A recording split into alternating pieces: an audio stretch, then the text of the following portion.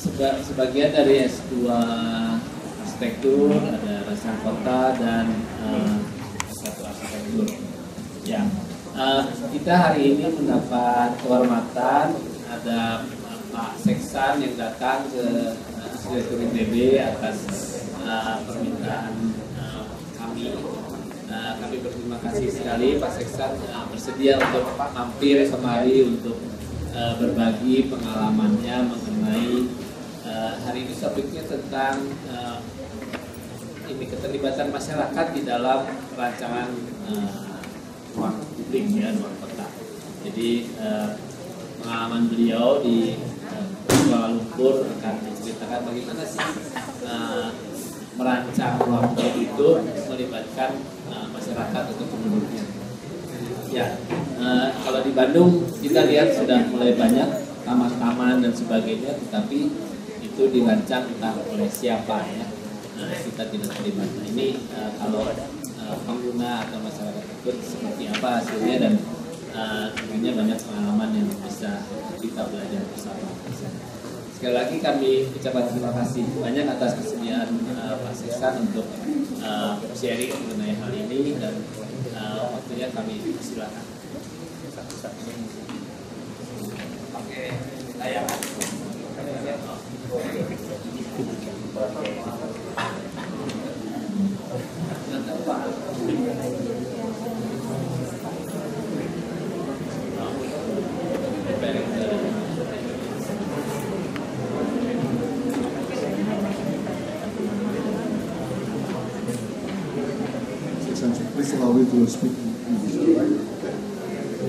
Selamat sore, sambil nunggu bahan yang dipersiapkan, barangkali saya ingin memperkenalkan secara singkat saja tamu kita hari ini ya. Jadi kita sangat berterima kasih karena Pak Seksan bersedia menyempatkan waktu untuk mampir di dalam waktu yang mepet sebetulnya, dan jadwalnya cukup ketat ya. Jadi saya kira kita sangat beruntung bisa mendengarkan pengalaman beliau ya. Karena menurut saya banyak hal yang bisa kita pelajari dari apa yang akan disampaikan oleh Seksan. So thank you again, Seksan. Kemudian juga saya sebenarnya mengenal beliau ini sudah cukup lama. Jadi, at one point in our life, yeah, we met in a project actually back 25 years ago. Yeah, I think it's 25 years ago. 25 years ago. 25 tahun yang lalu kami tanpa sengaja sih, kita punya kesempatan bekerja sama dalam sebuah proyek dulu. Sejak itu saya mengikuti perkembangan Pak Seksan di dalam karirnya sebagai seorang landscape architect. Sebenarnya backgroundnya kalau tidak salah S1-nya engineering, tapi kemudian melanjutkan ke landscape architecture. Tapi selain mengerjakan proyek-proyek landscape juga Pak Seksan ini juga banyak mengerjakan proyek-proyek arsitektur juga dalam skala kecil. Dan beliau dikenal untuk proyek-proyek arsitekturnya dengan seri sekeping proyek-proyek hotel yang sangat unik ya di berbagai kota, Kuala Lumpur, Ipoh, kemudian Penang dan lain sebagainya. Bisa kira hari ini kita akan mendengarkan penyajian yang pasti sangat menarik kalau menurut saya. Dan waktu saya tanya apa yang mau di-share nih, kira-kira proyek-proyek yang sifatnya voluntary sebetulnya, jadi bukan proyek yang project real, tapi lebih ke pekerjaan-pekerjaan yang melibatkan banyak sekali partisipasi dari masyarakat ya. Saya tidak tahu persis nanti kasusnya yang mana saja, tapi kita akan dengarkan saja ya. Jadi sudah siap kan? Oke, baik. Seksan. Tepuk tangan ya. Terima kasih Pak. Selamat sore. Bahasa Indonesia saya tak berapa bagus, jadi I have to deliver this speech in English. I hope you guys don't mind. I will try to speak as clearly as I can. I'm invited here by Brian from Alabata, so I'll be speaking tomorrow regarding some of my more experimental works. So today I hope not to repeat what I'm going to talk about tomorrow. So today what I'm going to probably like to share with you is some of my extracurricular projects which I do. In Malaysia, I'm a landscape architect. Thank you. Change the slide.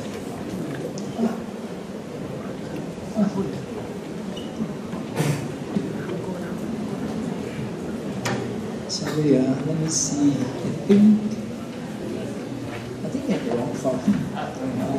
It's no money yet project. Okay, so let me start from this.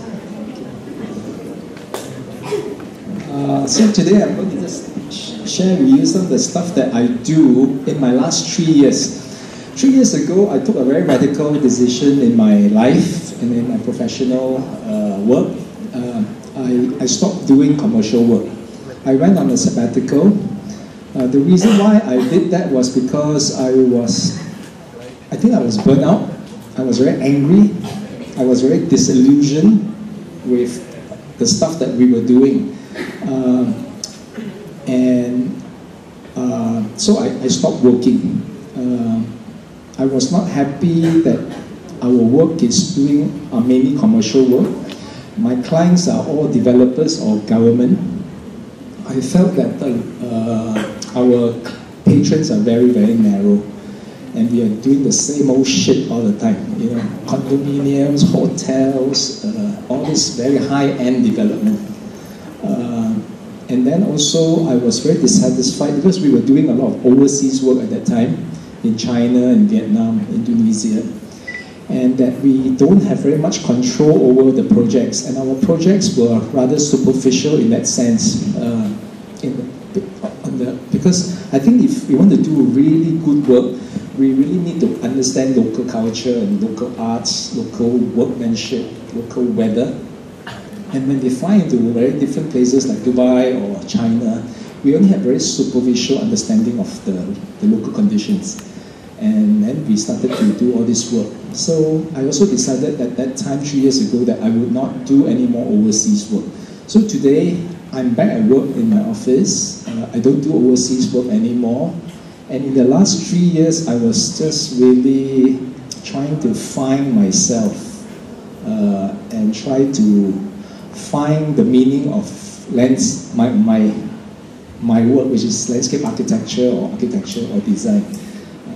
I like to kind of find ways in which we can actually employ ourselves without having to depend on big developers or government.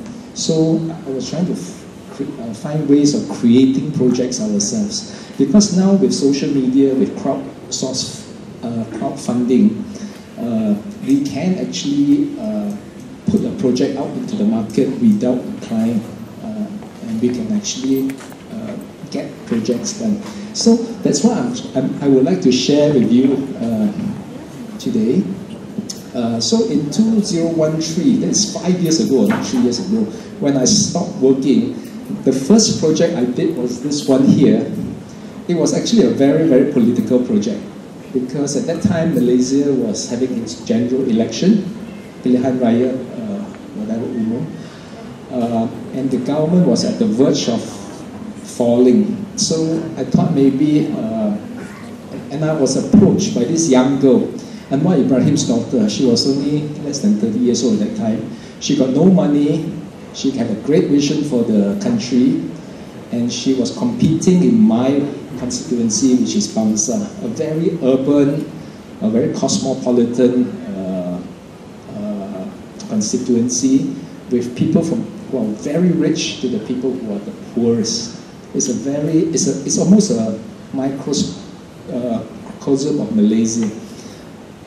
Many different races, Chinese, Indians, Malays. So she was competing against a very, very powerful politician with a lot of money. And she came and approached some of us to help her in the visual campaign, putting up flags and stuff like that. Of course, we don't have the type of money to buy advertisements or put up big banners. So we came up with the idea that, okay, let's try to use social media, and we'll outsource all this campaign to every single one of the people out there that supports her. So we call it the Malaysian Spring Campaign, because we have I told her I wanted to plant flowers. I'm a landscape architect anyway. And I want to plant flowers in all the public areas. So it becomes the kind of like an occupied movement where we reclaim back what we think is ours, public area for public use. Because I think too many public areas in Malaysia, I don't know about Indonesia, has been taken away from us, either for development or it's not usable by us. So this movement is about planting flowers and also reclaiming back public areas. So the campaign was about getting a lot of people to plant, to make this kind of like flowers, and we'll plant them up during the election period. The first lot of flowers that we did, we got about 10,000 flowers done. It was done by all these volunteers. And it looks like this when we planted them out in the public area, in roundabouts, roadsides. The idea is almost like in Europe, springtime, the flowers suddenly all come out and it becomes very colorful. And that is our campaign material to kind of campaign for Nurul Izzah, this young girl who is standing for election. So how we do it is that we plant 10,000 flowers on a Sunday.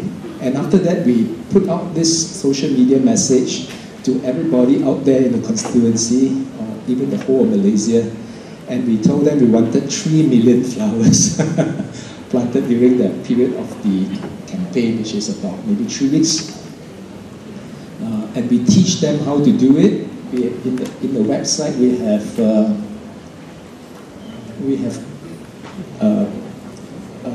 videos to teach people how to make the flowers and where to plant it. And when they have planted it, we wanted them to take photographs, and then they send it to us, and then we will tabulate the numbers of flowers planted. So very shortly after we planted it, obviously we never get permission to do things like that.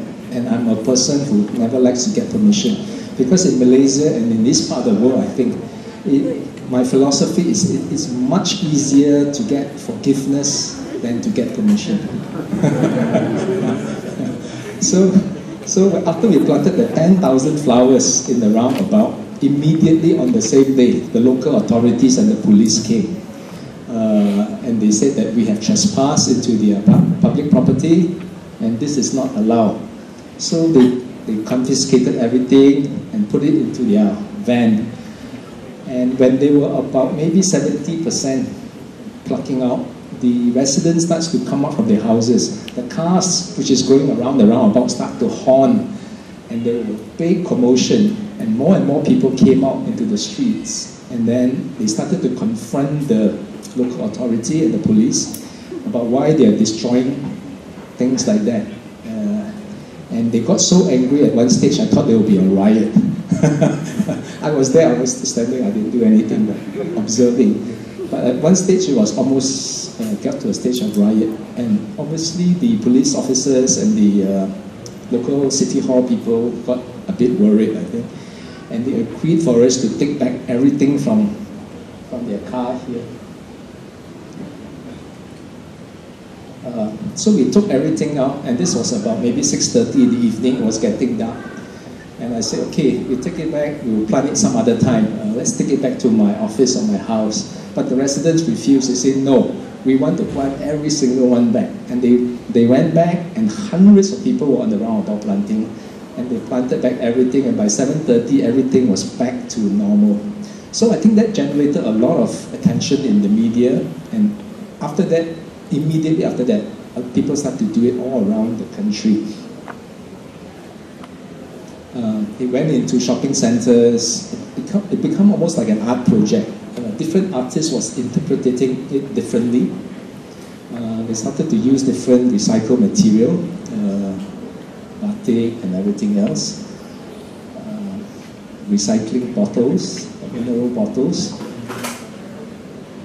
We went out to a lot of public areas where there's a lot of high exposure to cars and traffic, and it was planted by the thousands and thousands. we recorded probably about 300,000. I didn't get 3 million, unfortunately. I think we recorded about 300,000. So artists were just reinterpreting it.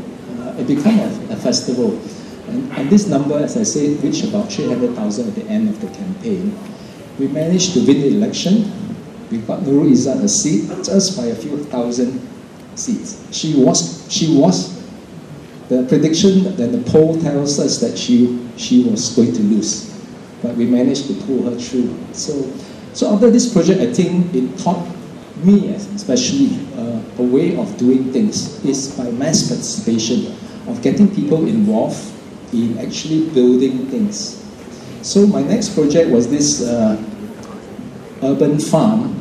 It is for a group of refugee students. In Malaysia, there's almost 1 million refugees, especially from Rohingyas, but also from Sudan and Pakistan and Afghanistan.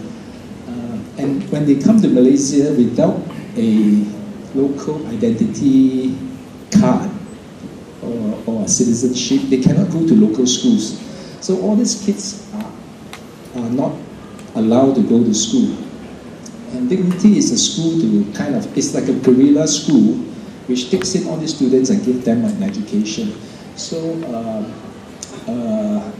this project is about trying to get the kids also not to just get a classroom education, but also to learn informal education like running a cafe, hairdressing, sewing, farming.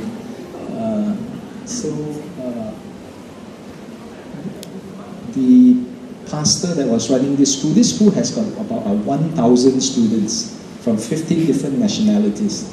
So the pastor came to me and said, hey, can we maybe try to set up a kind of a kitchen farm for the kids to learn how to grow, but also as a kind of an outdoor classroom to teach them biology, agricultural science. And we said, okay, no problem. So what we did, the first thing we did was we shipped in a container. Very secretly, overnight, we dropped a container onto a public piece of no man's land outside. And then we put in all our equipment in there on a Saturday. And then on a Sunday, on Saturday itself, we put out a social media message and asked for volunteers to come and help us to build an urban farm. And then on Sunday itself, people start to turn up. And then within a period of maybe 4 hours, we built garden walls, we built vegetable beds, we brought in a lot of herbs, and almost instantly completed a farm, which is about double the size of this room, in a very urban part of Kuala Lumpur.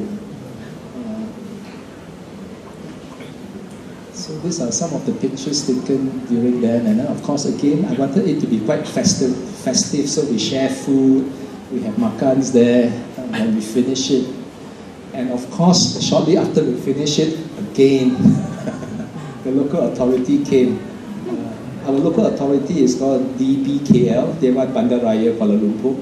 These are the people that they came and they said again, hey, you have trespassed into our land, this is not on. Again, they give us a kind of a summon, and they wanted us to go into City Hall next week, the week after, to meet with their head of department, the enforcement or whatever. So we came and said, okay, we'll come in and we'll try to explain to you what we're trying to do. So we went, 3 of us went, myself, the pastor, and another girl who helped us to build this farm. We went in and we showed them what we did. We showed them before, we showed them after. Of course, the deputy mayor at that time who came into the meeting, she was not impressed at all. When she walks into the meeting, the first thing she said, you guys have trespassed my land, and this is not on. You know, if you allow you to do that, there'll be a lot of other people that will follow suit. So we said, please give us a chance to explain to you. So we explained to them, show them slides, show them before, show them after. And at the end of that meeting, she not only allowed us to use that piece of land, she gave us more land. So now we are planning a lot more things along that strip of public land. and we're getting permission to do it. So I guess, and now, yeah, so some of these are the later areas that we put in. And of course we have a cafe run by the kids nearby. So all the kitchen produce and the farm produced vegetables goes into this cafe. We teach the kids how to be chefs, to be service managers and whatever. And they run a cafe to generate money to kind of pay for their own schooling. And this cafe got actually so notorious that you got guys like that who came in later. He's the secret agent for the President of the United States. And Obama came to actually visit the farm as well as the cafe. So I guess that gives us a lot of actually validation in terms of what we do, I guess. And from there, my next project was this one here in Thailand. I don't do overseas work, as I say, but this one I have to make an exception because the person who came and visited me was this monk here. He's a forest monk who walks the forest in Thailand. And he's been walking the forest for 17 years before he starts to kind of slow down as he gets older. And as he slowed down, a lot of villages and tribal people up in the mountain was giving him children. Children that has no parents because there is a war going on there in Myanmar, especially on the Myanmar side. The border is very porous. We don't even know which side is Thailand and which side is Myanmar. So a lot of these kids have no parents. They were given to this forest monk who wanders around. Kids like that, 10 years old, 8 years old. This is the Myanmar-Thailand border. So these kids has got very, very little resources. There's extreme poverty there. In an area which is all mountainous. The town that he brought all these kids to is this town called Mae Hon Son. It's about 100,000 population, very rural. This is the site that he said he bought. He came to see me and said, I got a site like that. Can you help us to build a children's home? And of course, as I say, the kids are extremely poor. We can only at that time house them in schools. So the kids study in the classroom, and at night they sleep in the classroom. And then they have very little resources, so they get very little food and stuff like that.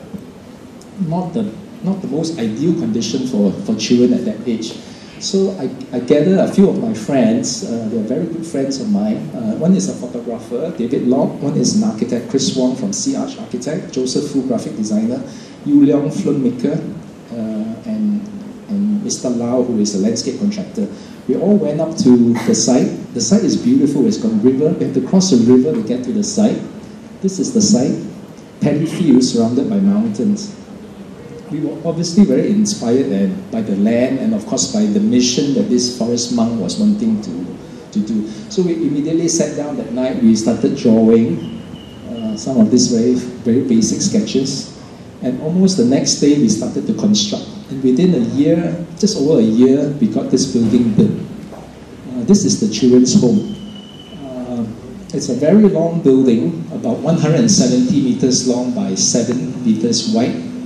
And the kids' house is underneath this building. This thing that you see here with the opening are all their bathrooms, which are naturally ventilated. So the building is almost inspired by a earring that I was wearing at that time from Thailand. It's an S kind of shape. It's very long. Because we are up in the mountain, it's very difficult to get materials. So we resorted that we wanted to use concrete to do it. We got a set of formwork done in Chiang Mai. We shipped it up. It's steel formwork. And the module is about maybe 3 or 4 meters wide. And it just gets repeated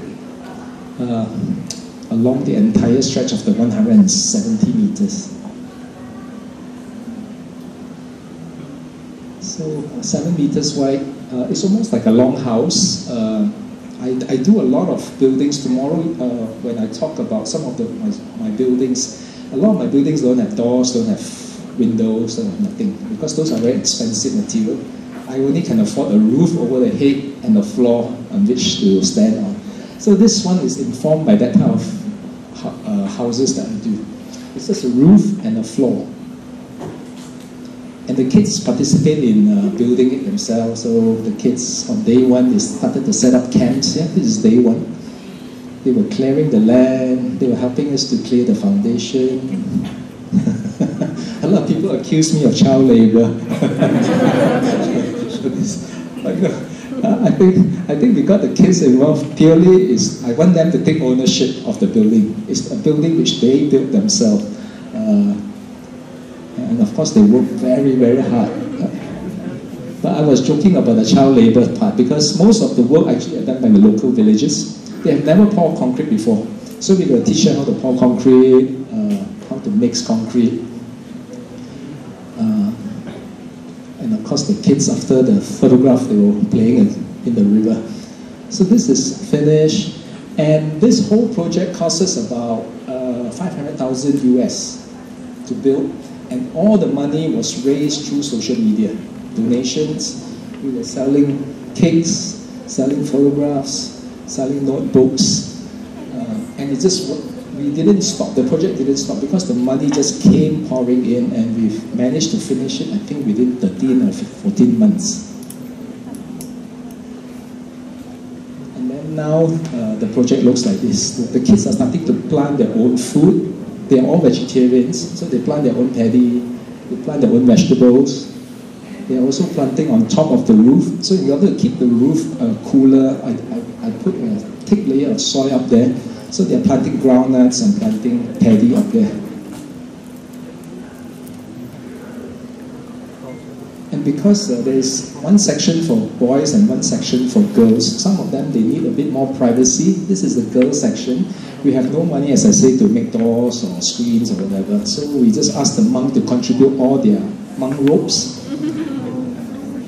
We sew them up into curtains for the privacy for the girls section.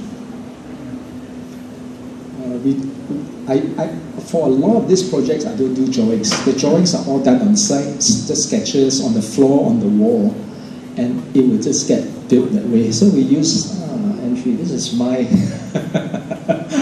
attempt to do bamboo.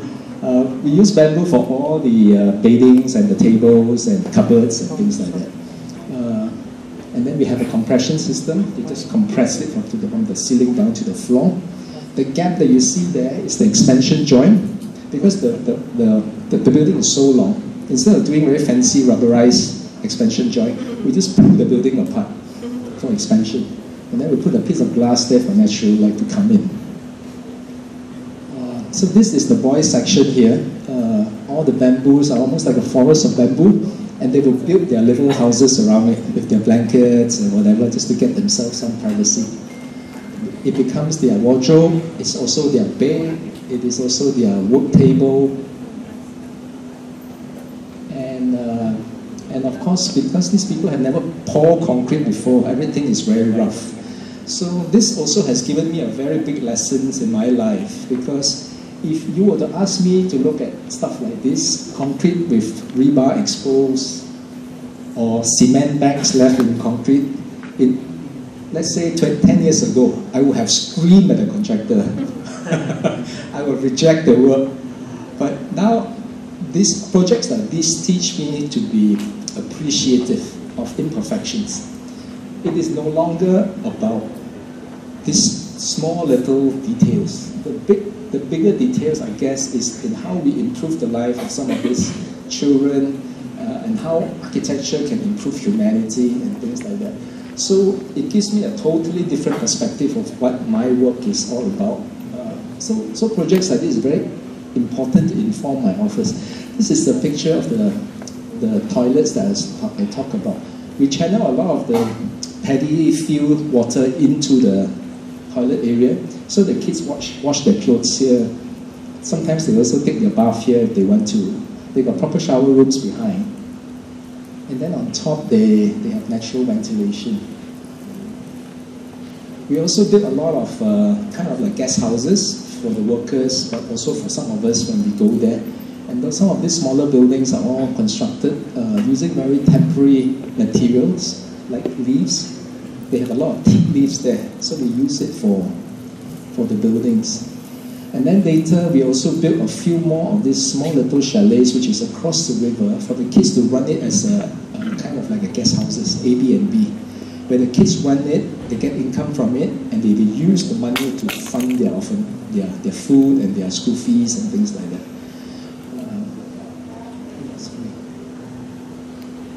So now all of them can afford to be in a house, they are properly taken care of, they go to school every morning, and this is what it is all about. I guess it's not about that cement bag in the concrete anymore. It's about that smile on the face of some of these kids. And then later, I think projects like that also lead to some of closer to home what we do in Malaysia. We have a big flood about maybe 2 or 3 years ago in Malaysia. A lot of houses was wiped out in the eastern part of Malaysia. We went in to build some of these kind of flood relief houses where we tried to lift some of the building higher up from the ground. We completed this building in 3 days with volunteers, again using a lot of social media and volunteers. We set up camps there, and in that three days, we got all these architectural students and other students coming in to build a house for this little boy here. And using some of the stuff that we have been using in a lot of our projects, handmade stuff like faucets, hand basins, gabion walls, bamboos, and using techniques that is not so traditional, but basically the idea is to try to bring in some of this stuff that we can actually get from local hardware stores, but to build slightly differently. So even for foundation, whatever, where we piled in 3 rods to hold the building, just to hide the foundation. It's not necessarily a concrete that you normally do, but it's just a simple chicken wires with stones in it, and the toilets, privacy. We were experimenting with all kinds of things. Linoleum that were destroyed by the floods, we were picking them up from the area and slotting them into the gabion walls just to provide privacy for some of the bedrooms and for the toilets. Bamboos.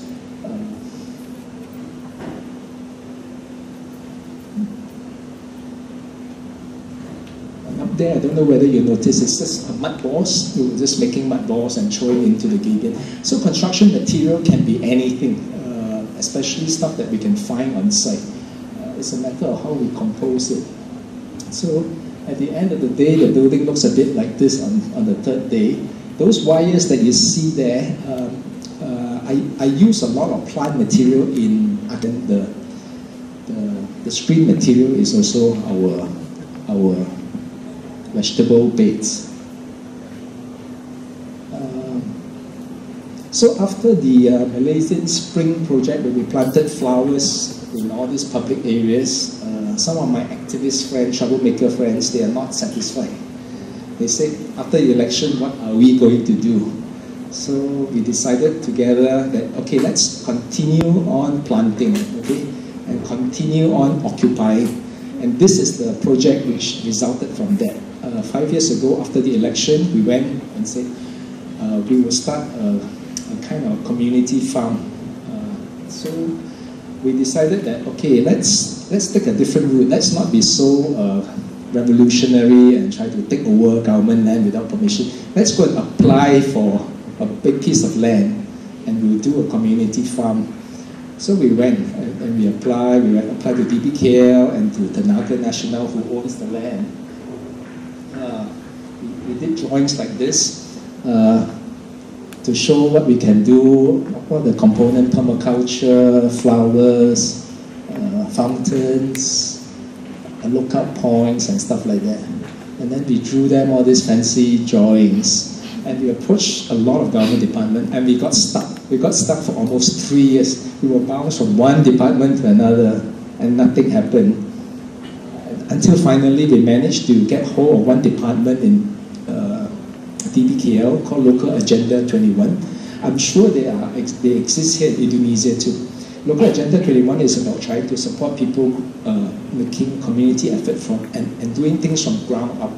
So they came and they helped us, and they finally managed to get permission to do this vision. And the site that we have is very close to the roundabout where we planted the flowers. It's underneath a transmission line. It's actually a transmission reserve.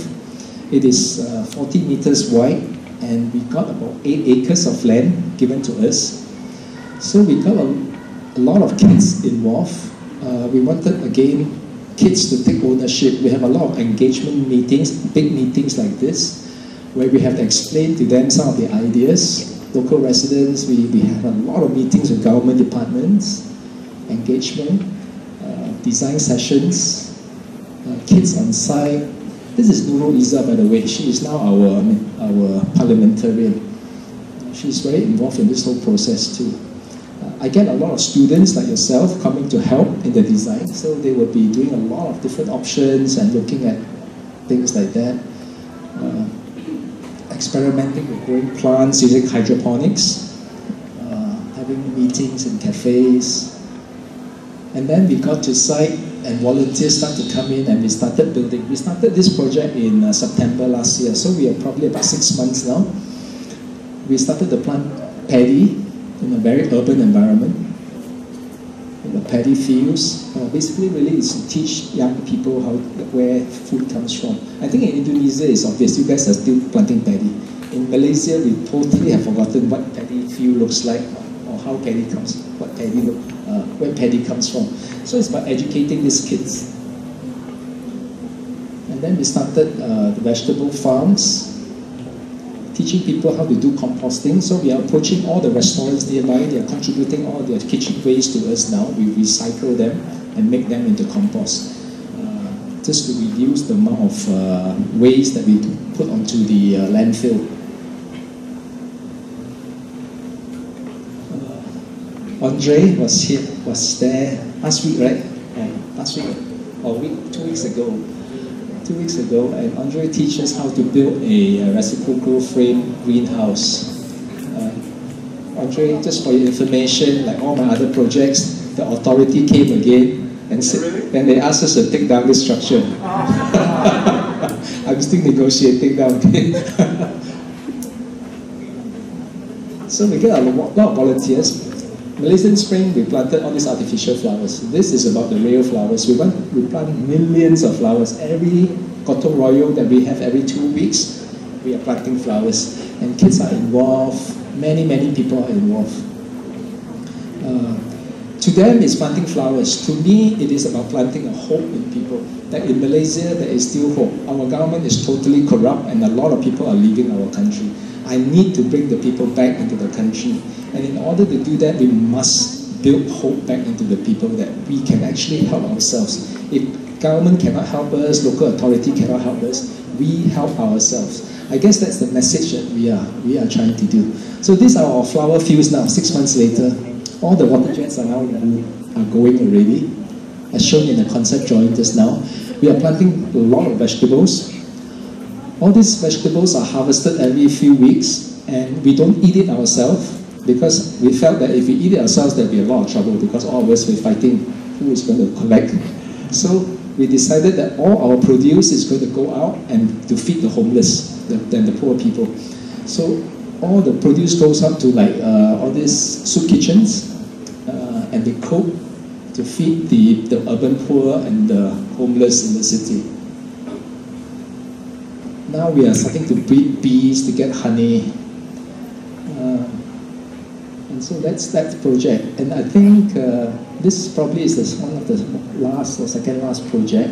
So my last 3 years I've been fighting a lot with local authority and police. I get called at the police station a few times already. But I decided also that maybe I can work with them. And this is one project which I want to share with you how I work with the local authority. And this job was maybe about 6 months ago. The local authority called me up. They said, hey, you talk so much about all these things. Why don't you come in and help the city? I said, sure. Give me a project. And they give me this project. It's a pocket park in the middle of the city. It looks like that now. it's got water running down a wall, not very well used and not very well maintained. So me and Think City, which is like an urban rejuvenation organization, it's a CSR arm attached to a government-linked company. They are very, very rich. So Think City and me started to work with DPKL to convert this thing from here to here. I told them, you have all your water pumps and all your electrical services. I don't want to touch that. All your balancing tanks and all your whatever, which is underground structures. We're going to use back everything, but I'm going to totally transform this man-made water element into a very natural river. Why a river? Because in Kuala Lumpur recently we did this major project of cleaning up the Klang River. We spent 6 billion ringgit to do it. It's called the River of Life project. I wanted to do a project which is tongue-in-cheek to kind of say that we are the source of that river. You know, that rivulet that feeds into that river. So, yeah, so this is the before and that's the after. We have a lot of public consultation again, getting people to tell us what they like, what they don't like. So then when people start to participate in it, hopefully we felt that maybe they can have a sense of ownership. That this is just not something that is designed by City Hall and us and given to them, but they have partly contributed to this project. So we went up to the source of the Klang River. This is in Kuala Lumpur, okay? I didn't believe it when a friend of mine brought me to the source of the dirty Klang River, which is just like one of those major rivers in Jakarta, which is filthy when you are in Kuala Lumpur. But at the source, it's absolutely clean. You can see from the top to the bottom. So I was so inspired by this little river. We brought it into the city. I copied it basically and brought it into the city. And the idea is also not designing something just for people, but it is about design. We need to be more inclusive. Therefore, we need to think about the small insects, the small animals, the birds. We're trying to create an environment, a biophilic environment in our city to showcase that in the future, because of the speed of development that our cities are going through, that we cannot ignore nature. We must build nature into whatever we are building, however small it is. So, and when you have water and things like that, nature naturally comes in. So, you saw me in the source of the Klang River, right? This is in the city. This is Mio from my office. He got so excited, he took up all his clothes and he jumped into the artificial stream that we built. And he forgot to take out his handphone. His expensive phone Note 8 was inside his pocket. So yeah, the idea was to try to just recreate a bit of small little nature in the middle of the city. We brought in moss. This was all taken within weeks of completion. This is probably my last project. The other one that we are trying to do now in Kuala Lumpur is to kind of, if you don't ask, you never be given. So we are now very, very thick-skinned. We want this thing that we just got to go and ask. So one day, a few of us were having teh tarik, and we said, hey, come, let's talk to this developer and see whether what we can get out of him. So we make an appointment. We went in to meet this very rich developer and say, hey, we want to do something for you in relation to the community. How can we work with you? Then the developer, first question he asked us was, you want money or you want a building? We told them we don't want his money. But we know that he has got a warehouse, this warehouse, which is not used, so we asked for it. So immediately they gave us 2 years free rental to use this space. But we were not satisfied. We said 2 years not enough. We want 3 years. So he has got to go out and call all his partners. And finally we got 3 years free rental. We are releasing this space back into the community where we try to give free rental to people who need a building like this to do all kinds of experimental work, especially in regards to arts. So students will come in and do installations, performances. stuff like this, if you don't give an avenue, it's very hard for them to do this type of event, especially in a quite big scale. And this building allows us now to kind of experiment with very interesting things like that. And my last project is this thing called the Keramat Unity Bridge, where we are trying to build a bridge to connect a Malay kampung to a Chinese new village. In Malaysia, that is a no-no, because all of us are segregated by race. The Chinese are the bad guys, the Malay are the bad guys, the Indian are bad guys, all of us are bad guys to each other. But I think this, this is a project about trying to challenge that and say we want to build a bridge to connect two villages, and we do a lot of engagement. The Malay village initially agreed to it. The Chinese village had a bit of hesitation, but now they have agreed to it too. So we are now working with some architects to design the bridge that connects that side to this side. And this side is extremely poor. This is called the Colombian Flats. This is where all the drug deals are done in KL. So I think, I guess that's all.